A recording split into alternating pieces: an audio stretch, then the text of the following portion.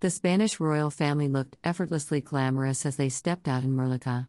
Queen Letizia was accompanied by his husband King Felipe and their children Princess Leonor 16 and Infanta Sofia 15, who were dressed in white and pink dresses. They posed for pictures in front of a beautiful backdrop as they attended the Cartuja de Vallmassa in Mollarca.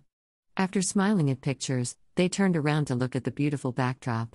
Thereafter they got into the Vallmassa Cartuja, a monumental ensemble erected in 1309 by King James II for his son Sancho as a royal residence. However, by the end of century it was not used when the Kingdom of Majorca joined into Kingdom of Aragon. The King of Aragon later gifted the former palace to the monks, and the building became a monastery of religious order of the Cartuja. After there, the royals walked the streets of the town of Vallmassa. They also interacted with members of public who were excited to see them. They greeted them, but some opted to hug them, some took pictures of them and with them. The Spanish royals thereafter waved to them before leaving the area. The visit to Cartuja de Valldemossa is part of their summer vacation this year, which began on Sunday 31st.